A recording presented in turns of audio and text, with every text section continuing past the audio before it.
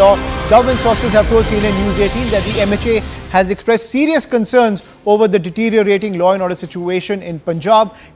Now, what we are learning is that the Home Secretary has spoken to Punjab's Chief Secretary to immediately take stringent action against miscreants from creating public disorder. That is the piece of breaking news that's coming in. I'm joined by my colleague Arunima, who's getting us this piece of breaking news ahead of the farmer agitation. And remember, the farmer groups have called for an MSP law, but any discussions with the government have broken down because the farmers have refused to accept the government's overture, if you will, when it comes to ending the protest over the MSP law. But more details coming in when it comes to the law and order situation concerning this agitation. And Arunima is joining us on the broadcast to get more details. Arunima, over to you.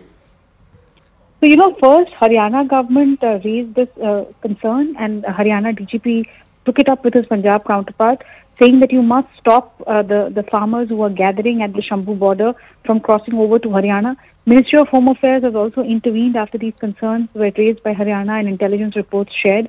DGP Punjab and Chief Secretary Punjab have been told that you must ensure that law and order situation does not deteriorate. And post that, we can put out this letter that we have just accessed.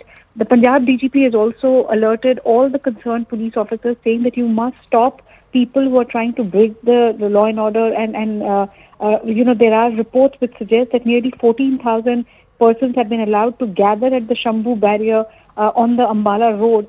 There are about 1,200 tractor trolleys, 300 cars, minibuses, etc.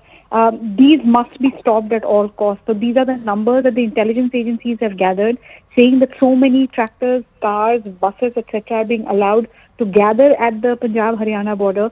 And Punjab DGP is now asking his policemen to ensure that they are sent back.